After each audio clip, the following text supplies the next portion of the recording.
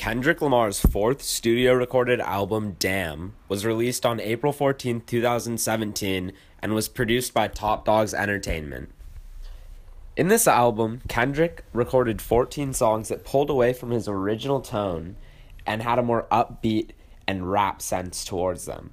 The albums did not follow a specific sense in terms of tone and beat per song, but they kind of changed throughout the album. Overall, it was a pretty good album, and I would definitely recommend it to others. It had a good tone and really created a good vibe to hang out with your friends.